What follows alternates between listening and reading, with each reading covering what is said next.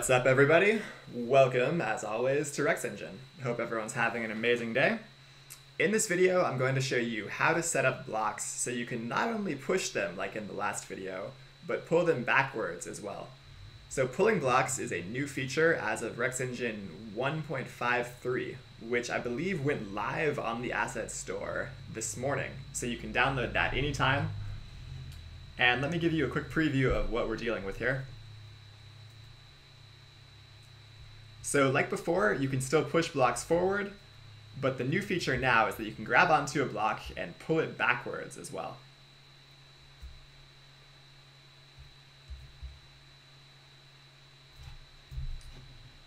So the setup is going to be almost exactly the same as in the last video, if you remember how that worked. So we've got a pushable block here, which you can create from the Rex palette.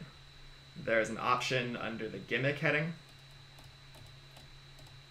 for pushable block. So if I click that, it'll add pushable blocks into my scene. And as always, you can skin these any way you want and make them look like anything. So if I click on the pushable block itself, all of its settings are pretty self-explanatory. That should come pre-made out of the box for you to push it. The new settings here are going to be on the player themselves, or whatever character is pushing and pulling the block. So let me go into scene view, and I'm going to click on the main character. I'll expand his game object and go into his controller. And we can see near the bottom here, he's got this pushing state.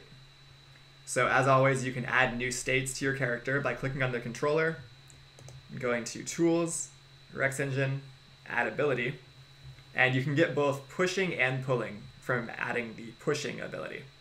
They're both on the same component. So you'll see there's a couple new categories here. There's the pulling animation, where you can slot the animation that plays, and that's a looping animation that'll play while you pull something backwards. There is the pull button. So the pull button requires a little more explanation. This is basically, when you push something, all you have to do is walk into it, and that forward momentum lets you push it forward. For pulling, you have to press a button first to grab the object before you can pull it backwards. So the pull button is what button you press. And so out of the box, this is set to be the up button. And you can also set it to be either the miscellaneous 1 or miscellaneous 2 buttons. And those are, of course, however you define those buttons in Unity's input settings. So edit, project settings, input. And you should have a section here for the MISC1 and MISC2 buttons. So like with anything else in Unity, you can set those buttons to be anything you want. So out of the box, it'll let you select one of those 3 inputs. And if you really need more fine control over that, you can also go into the pushingstate.cs script, and it should be pretty straightforward in there. If anyone has any questions on that, I'm happy to show you guys exactly where it is in the comments, but I assume that'll be a pretty much like edge case thing.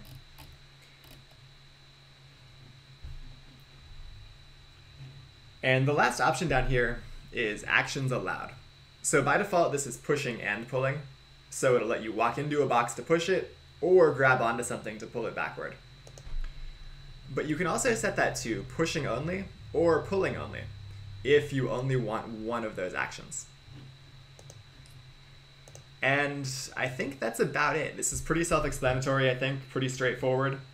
Let me show you guys one more time. So what's happening here is I walk up next to the box, and because this is set to use the up button for grabbing it, I press the up button, and we can see he grabs the box and latches onto it. And now if I press back, then I'll pull that backwards for as long as the terrain will let me.